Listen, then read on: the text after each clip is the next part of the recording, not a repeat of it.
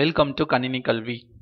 In the video, we will discuss the topic integration testing and validation testing in software engineering. First, integration testing na nan paakalam. So integration testing is a systematic technique for constructing the software architecture while at the same time conducting tests to uncover errors associated with interfacing. Okay. So என்னென்ன error miss ஆயிருக்கோ அதெல்லாம் கண்டுபிடிக்கிறதுக்கு. The objective is to take unit tested components. So இதுக்கு முன்னாடி நம்ம unit testing பண்ணிருப்போம். Already previous வீடியோல பார்த்திருக்கோம். So unit test componentsலாம் எடுத்து ஒண்ணா சேர்க்கணும் and build a program structure that has been dictated by design. Okay. So நம்ம unit testing முடிஞ்சதுக்கு அப்புறம் அதெல்லாம் ஒண்ணா சேர்த்து நம்ம program structure கொண்டு வரணும். அதாவது design procedure-க்கு ஏத்தது மாதிரி அதை டெஸ்ட் பண்ண போறது தான் integration testing. So integration la என்னென்ன டைப்ஸ் இருக்குன்னு பார்க்கலாம். So first one is top down integration. So இந்த மாதிரி மேல இருந்து கீழ டெஸ்ட் பண்ணிட்டு வருது மாடியூலா, that is top down. பாருங்க, top down integration testing is an incremental approach to construction of the software architecture. So இது வந்து ஒரு incremental approach. Modules are integrated by moving downward through the control hierarchy beginning with the main control model. இப்போ நம்ம நார்மலா ஒரு பெரிய program, இப்போ for example சியில் வந்து ஒரு ஸ்டாக் ப்ரோக்ராம் எழுதுறீங்க அப்படின்னா உங்களுக்கு மெயின் ப்ரோக்ராம் இருக்கும், அதுக்கப்புறம் வந்து கிரியேட் ஸ்டாக் இருக்கும், அப்புறம் இன்சர்ட்டிங் டெலிட்டிங், அதாவது புஷ் ஆப்ரேஷன், பாப் ஆப்ரேஷன், அந்த மாதிரி. ஸோ அப்போ நம்ம மெயின் ப்ரோக்ராம்லேருந்து ஸ்டார்ட் பண்ணோம். மெயின் ப்ரோக்ராம், அதுக்கப்புறம் கிரியேட்டிங் ஸ்டாக், இன்சர்ட், டெலிட், அப்புறம் அதுக்குள்ள அந்த மாதிரி நம்ம டாப்ல இருந்து மெயின் ப்ரோக்ராம்ல இருந்து மாடியூல்ஸ் வந்து இன்டெகிரேட் பண்ணோம் ஒன் பை ஒன்னா. Modules subordinate to the main control module are incorporated into the structure in either a depth first or breadth first manner. நம்ம எப்படி வேணாலும் அதை ஆட் பண்ணலாம். டெப்த் ஃபர்ஸ்ட் மேனராகவும் ஆட் பண்ணலாம்.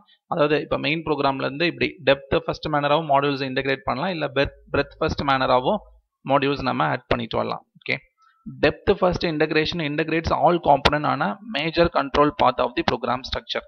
ஸோ டெப்த் ஃபர்ஸ்ட்ல போனோம் அப்படின்னா இந்த மாதிரி எல்லா பாத்துமே கவர் பண்ற மாதிரி வரும். Okay, that is a major control path of the program structure. அது எல்லாமே அதுல வந்துடும். Selection of a major path is somewhat arbitrary and depends on application specific characteristics. Okay, for example selecting the left hand path M1 M2 M5. So இதுதான் major பாத் M1 M2 M5 M8. அது வந்து sometime நம்மளுக்கு கரெக்டாக கண்டுபிடிக்கணும். Okay, breadth first integration incorporate all components directly subordinate at each level moving across the structure horizontally. அதாவது இந்த மாதிரி இதுக்கு பேர் தான் breadth first. ஓகே, இந்த மாதிரி ஆட் பண்றது, லெவல் பை லெவலா ஆட் பண்றது. Okay, from the figure components M2 M3 M4. So இங்க இருக்கு பாருங்க, M2 M3 M4 இதெல்லாம் breadth first ஆட் பண்ணிருக்கோம். These three are directly related to main program.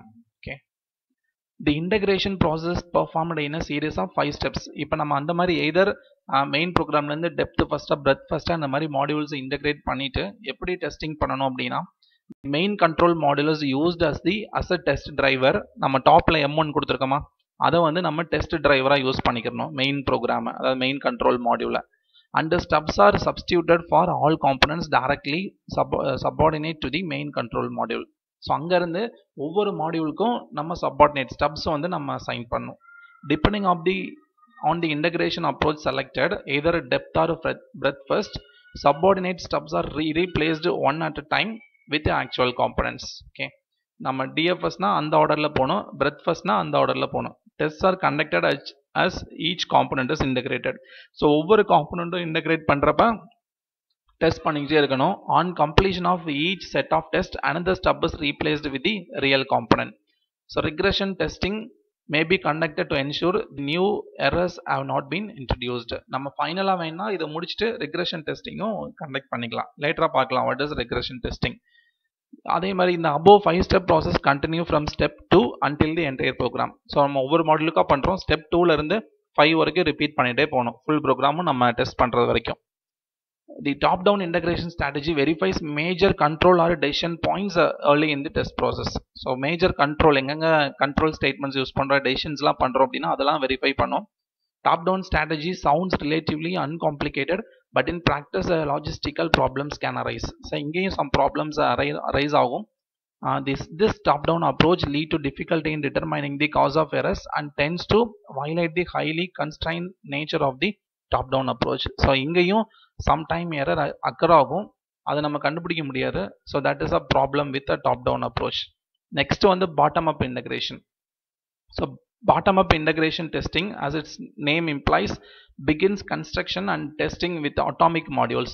So அதாவது பாட்டம் லெவல் சின்ன மாடியூல்ஸ்லேருந்து நம்ம டெஸ்டிங் வந்துட்டு அதுலேருந்து நம்ம டோட்டலாக கம்பைன் பண்ணி மெயின் ப்ரோக்ராம் ஸ்ட்ரக்சர் கொண்டு வரோம். So component at the lowest levels in the program structure, அங்கேருந்து ஸ்டார்ட் பண்ணி டாப்புக்கு லாஸ்ட்டாக போகணும். That is bottom up. Because components are integrated from the bottom up, the functionality provided by components subordinate to a given level is always available and the need for steps is eliminated. So நம்ம top டவுன்ல steps use பண்ணி test பண்ணோம், இங்க அது தேவையில்லை அப்படின்னு சொல்றாங்க. A bottom up integration strategy may be implemented with the following 5 steps. இது எப்படி பண்ணணும்னு பாருங்க. ஸோ இது வந்து பாட்டம் அப், கீழே சின்ன யூனிட்ஸ்லாம் இருக்கும், அங்க இருந்து நம்ம மேலே ப்ரோக்ராம் ஸ்ட்ரக்சர் கொண்டு போறோம். ஓகே, ஸோ அந்த டயக்ராம் தான் இங்கே எக்ஸ்பிளைன் பண்ணியிருப்போம். Components R combined to form clusters. So bottom level காம்பனன்ட்ஸை வந்து நம்ம கிளஸ்டர்ஸாக கம்பைன் பண்ணுறோம். இங்கே பாருங்கள், இங்கே ஒரு கிளஸ்டர் 1, கிளஸ்டர் 2, கிளஸ்டர் 3, அந்த மாதிரி பாட்டம் லெவலில் we have to construct clusters. Second வந்து each of the clusters is testing using a driver. Okay, ஒவ்வொரு கிளஸ்டரையும் நம்ம டிரைவர் மூலயமா டெஸ்ட் பண்ணோம். அதான் இந்த டேஷ்டு லைன் சொல்லியிருக்காங்க. இப்போ D2, D1, D2, D3 அதெல்லாம் அது இந்த டிரைவர். இந்த கிளஸ்டர் 1க்கு இது டிரைவர், கிளஸ்டர் 2க்கு D2ன்றது driver, cluster 3க்கு D3ன்றது driver. Components in cluster 1, cluster 2 are subordinate to MA. இப்போ MA தான் இது ரெண்டையும் கம்பைன் பண்ணுது. அப்போ இந்த கிளஸ்டரில் இருக்க காம்பனன்ட்ஸும் இந்த கிளஸ்டர் இருக்க காம்பனன்ட் சப்பார்டினேட் டு MA. அதே மாதிரி G3ல இருக்க காம்பனன்ட்ஸ், இந்த கிளஸ்டர் 3ல இருக்க component subordinate to MB. Okay, drivers D1, D2 are removed and the clusters are interfaced directly to MA.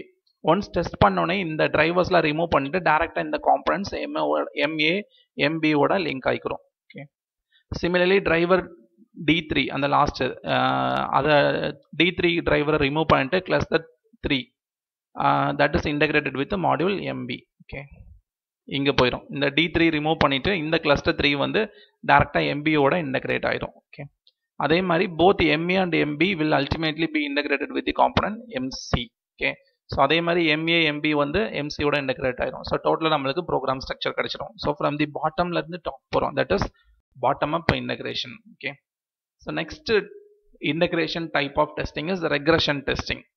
Each time a new module is added as a part of integration testing the software changes. So இந்த மாதிரி modules நம்ம test பண்ணிட்டு இருக்கோம். Integration டெஸ்டிங்கில் புது module add பண்ணுறப்ப கண்டிப்பாக வந்து சாஃப்ட்வேரில் சம் சேஞ்சஸ் இருக்கும். So new data flow paths are established, new IO may occur and the new control logic is invoked. So புதுசா இதெல்லாம் அரைஸ் ஆகும், புதுசா ஒரு மாடியூல் இன்சர்ட் பண்றப்ப. These changes may cause problems with functions that previously worked flawlessly.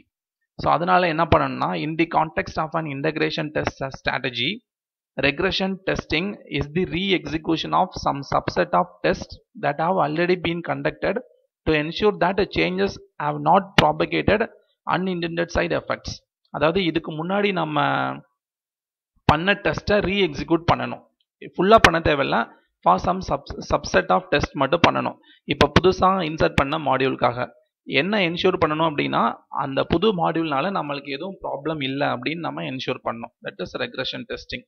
So regression testing helps to ensure that changes do not introduce unintended behavior or additional errors. இப்போ புதுசா ஒரு module insert பண்ணதுனால சாஃப்ட்வேர்ல எந்த எரரும் occur ஆகல புதுசா அப்படின்றத check பண்றதுக்கு regression testing. Regression testing may be conducted manually by re-executing a subset of all tests cases or using automated capture or play back tools. So either இந்த மாதிரி tools யூஸ் பண்ணி test பண்ணலாம், இல்லாட்டி முன்னாடி பண்ண டெஸ்டோட சப்செட் எடுத்துட்டு நம்ம ரீஎக்ஸிக்யூட் பண்ணலாம். அந்த மாதிரியும் நம்ம ரிக்ரெஷன் டெஸ்டிங் பண்ணலாம். தி regression test suit contains 3 different classes of test cases. இதில் என்னென்ன இருக்குன்னா, representative simple of test that will exercise all software functions, additional tests that focus on software functions that are likely to be affected by change, test that focus on the software components that have been changed. Okay, so full functions check பண்றதுக்கு tests இருக்கும். புதுசா நம்ம add பண்ணிருக்க மாடியூல்னால software எங்க change ஆச்சோ அதை test பண்றதுக்கு test cases, அப்புறம் சாஃப்ட்வேர் எந்தெந்த சாஃப்ட்வேர் காம்போனன்ட் சேஞ்ச் ஆச்சோ அதை டெஸ்ட் பண்றதுக்கு டெஸ்ட் கேசஸ். ஸோ அதெல்லாம் 3 டிஃப்ரெண்ட் கேசஸ் இருக்கும், classes of test cases. So fourth type, the last type of integration testing is smoke testing. It is an integration testing approach that is commonly used when the product software is developed. So final software develop பண்ணோம்னா இது பண்ணுவோம். It is designed as a pacing mechanism for time critical projects. So இந்த மாதிரி projects allowing the software team to assess the project on a frequent basis. Okay. So smoke testல என்னென்ன மெயினா பண்ணுவோம் அப்படின்னா software components that have been translated into code or integrated into a build. First வந்து ஒரு build create பண்ணோம். A build includes all data files, libraries, reusable modules and engineered components that are required to implement one or more product functions.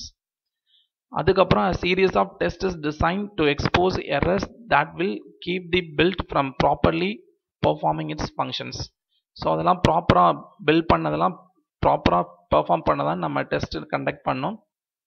Test வந்து design பண்ணோம். தி build is integrated with other builds and the entire product is smoke tested daily. So daily test பண்ணணும் அதை. Okay. So smoke testing அதோட use என்ன அப்படின்னா integration risk வந்து minimise ஆகும். ஈஸியாக நம்ம இன்டகிரேட் பண்ணலாம், வேற எந்த ப்ராப்ளமும் வராது. Quality of the end product, ஃபைனலாக நம்ம கிரியேட் பண்ணுற ப்ராடக்ட் சாஃப்ட்வேர் ப்ராடக்ட் வந்து குவாலிட்டி இம்ப்ரூவ் ஆகும். Error diagnosis and corrections R simplified. So இதெல்லாம் வந்து அதிகமாக நம்ம பண்ணுறது மாதிரி இருக்காது. Progress is easier to assess, ஈஸியாக இருக்கும் நம்ம அசஸ் பண்ண. ஓகே.